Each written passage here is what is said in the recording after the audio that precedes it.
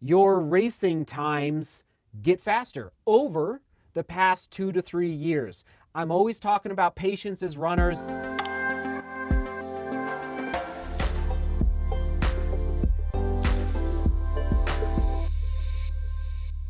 The hay is in the barn, as the saying goes. Okay, today's run, the last longer run of this entire Hamburg, now DGR virtual races, the marathon races that are coming up this weekend. It's amazing.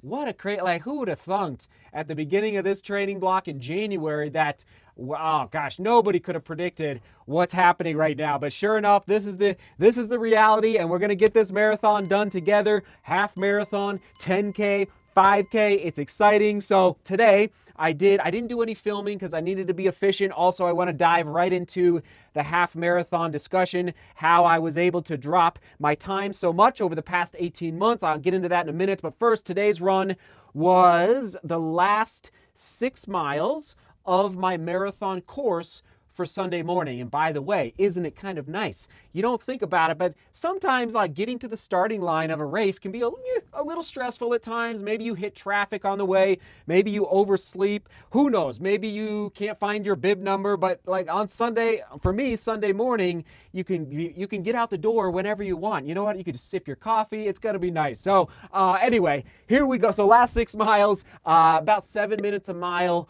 for today's run for 12 miles. So I went out 6 miles and then back 6 miles. And I feel so confident now. In the course, it's like a huge relief. Again, I'm a big fan of previewing the course, as much of the course as possible. And now I've previewed the entire 26 miles over the, from this entire training block, just kind of taking it section by section. So I feel good, and it's a good mental relief knowing that I'm not going to get lost. And yeah, so anyway, I'm excited. Hope you're excited. Oh my goodness, I think we're about to pass 2,000 registered runners. So it's amazing. So obviously you all are spreading the word because the registrations keep going up.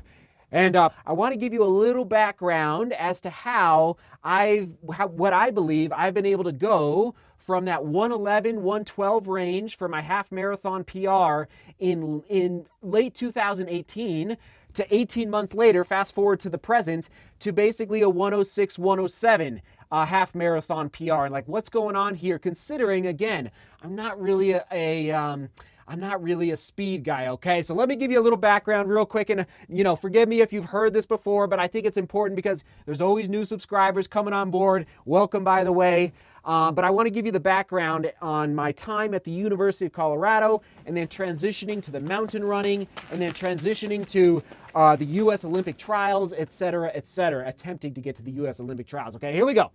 So I walked on to the University of Colorado's cross country and track team in 2005, my sophomore year of college.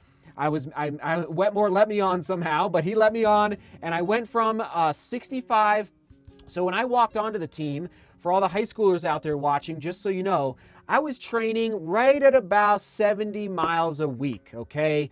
That was the volume I was training at per week when I walked on, all right? Just so you know. And then over the next 3 to 4 years, Wetmore built my volume up slowly, very smart, okay?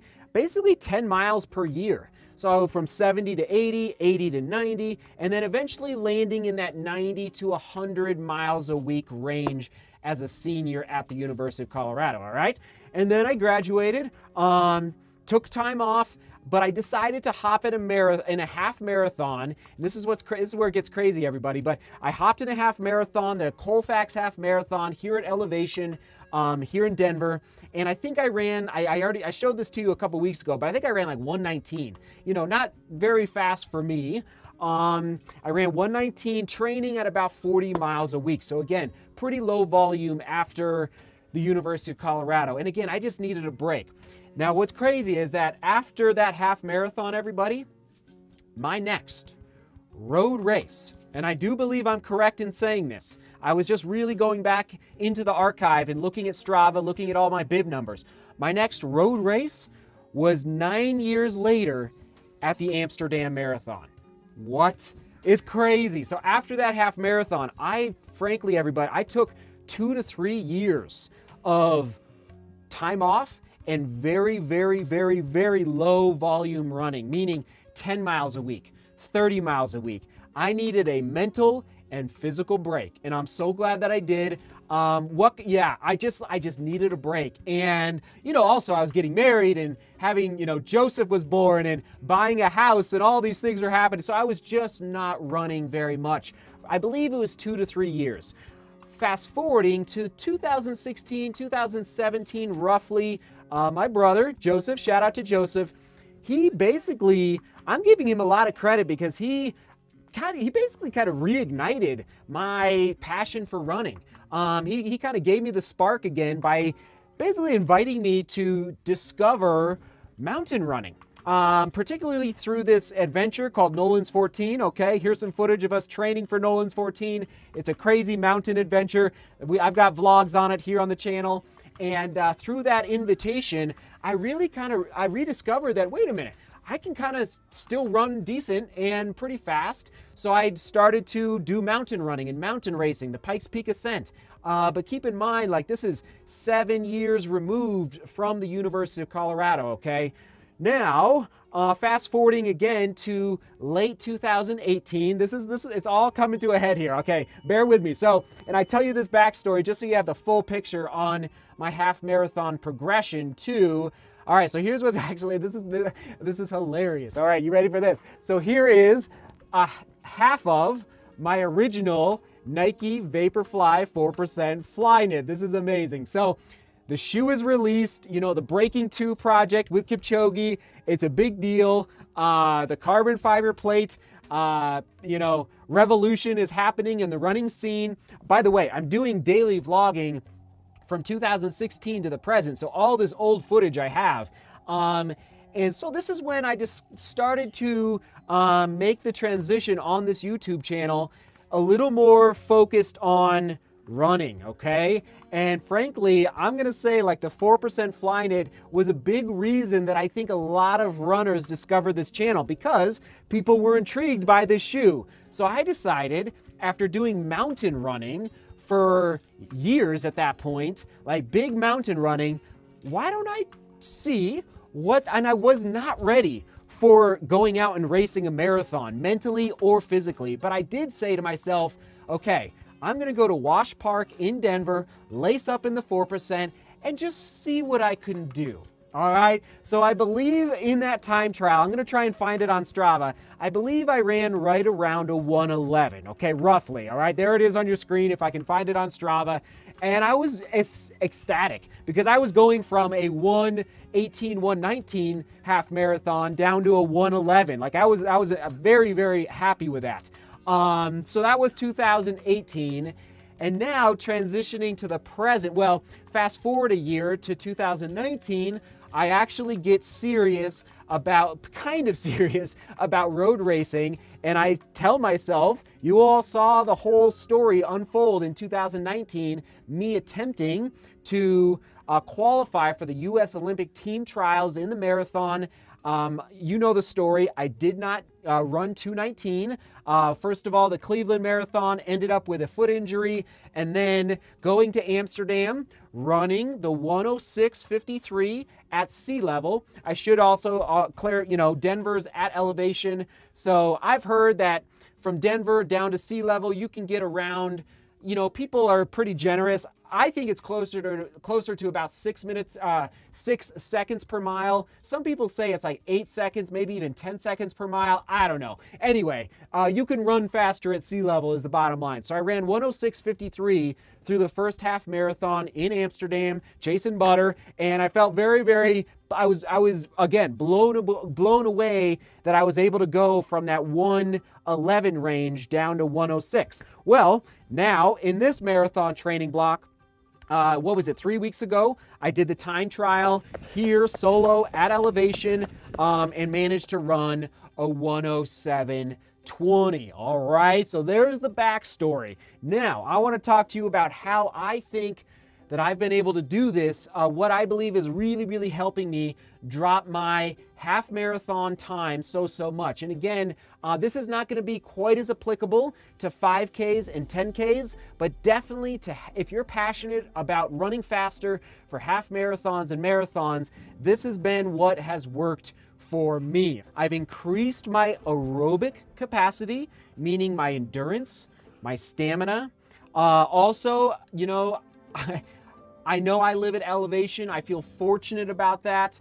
I know some people don't live at elevation, even though I do think you can seek out elevation wherever you might live. Like even in okay, I'm just going to throw out like Georgia. I know Georgia has some hills. And I know it's not high altitude, but even just seeking out vertical, I think is a great thing for running. So I think one reason that I've been running faster over the past 18 months, dropping my half marathon PR time, is I'm going to call it my old man strength, right? There you go, my old man strength. What do I mean by that? I don't mean doing squats in the gym.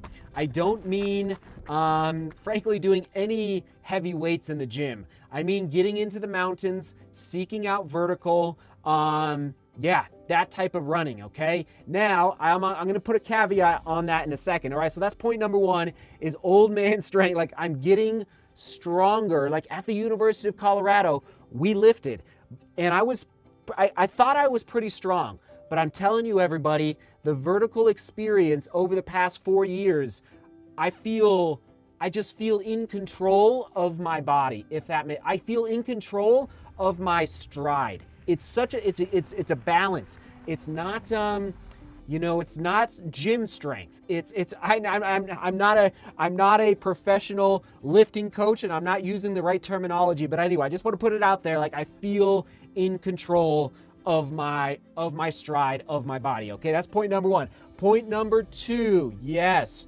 you know the drill. Long threshold runs. Long threshold runs, okay? So what do I mean? You know threshold runs. So to find your threshold pace, you take your 5K PR, you divide it by 3 to get your mile average pace, and then you add that.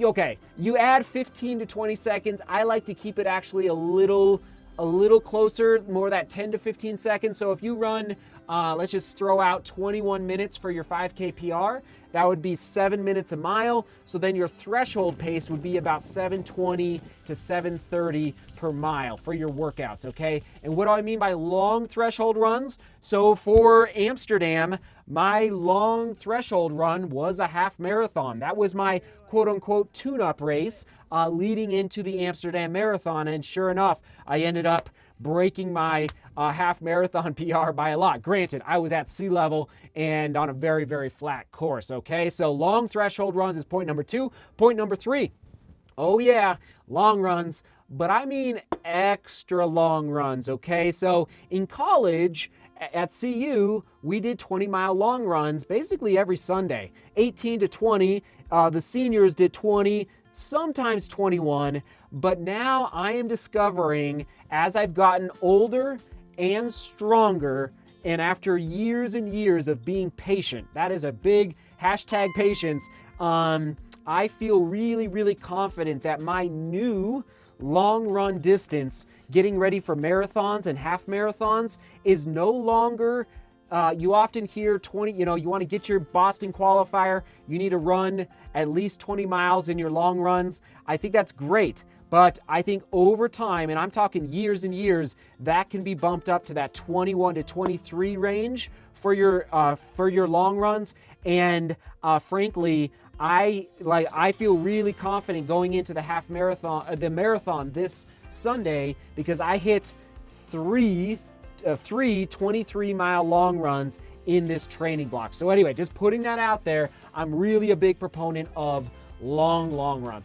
And point number 4, consistent plyometrics, all right? Consistent plyometrics, absolutely, whether it's in the gym, whether it's in a park, wherever you're at. Again, going back to your form, I am so excited for racing in the future, and I'm going to race on Sunday, of course, but racing against other runners in person just to see how my form and my stride and my foot strike and cadence and all of that goes into our biomechanics as runners, how we move our body, our arms, our legs, how we hold our head in position, how it will work against other runners on the starting line. Okay, so that is my fourth point, is plyometrics. It's been so and I have not been perfect. I'm going to be honest, I have not been perfect over the past, let's say, 12 months of sticking to my plyometrics as consistently as I would like, but I aspire, right? We're always aspiring as runners to get better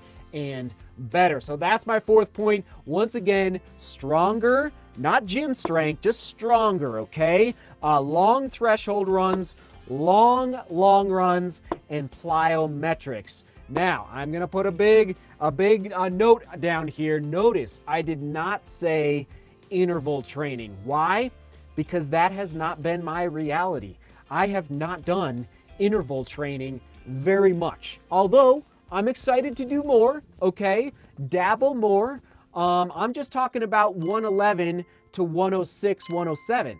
Now, if I want to go from 106, 107 down to 104, maybe I'm going to need to incorporate more interval training into my next training blocks in the future.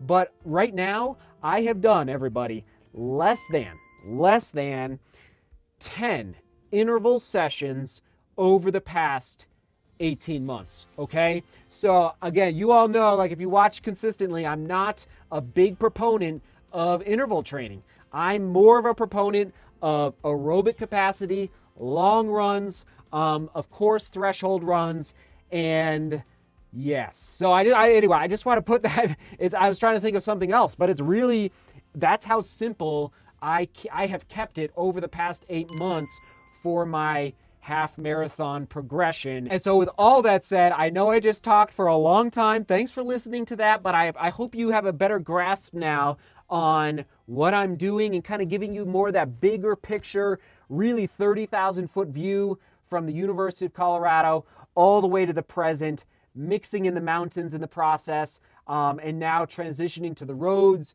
and just seeing like, okay, what's working and what have I not been doing as well?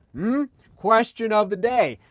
And I realize we're all at different stages of life, different stages of training, but I do want to ask, are you seeing your racing times get faster over the past 2 to 3 years? I'm always talking about patience as runners, and so that's why I want to look at the bigger picture, a 2 to 3 year window. Do you see your times getting faster? Because it is a game of patience, as I'm always saying. That's the question of the day. I'll be curious to hear, and if you want to share a little bit about your training philosophy, how you train, let me know down in the comments. Thanks for being here. Thanks for watching. Half marathon PRs, onward and upward. Hey, if you want to toss out your half marathon PR, I should have asked that as well. If you want to toss out your half marathon PR, please do. Please do. All right, butter my bread, onward and upward. We're going to toss it back to, we'll toss it back to the 4% testing out the 4% back in the day. There it is. If you want to go back into the archive. Oh man, good times on YouTube. All right, thanks for being here. Thanks for watching. Seek beauty, work hard, and love each other. See you tomorrow.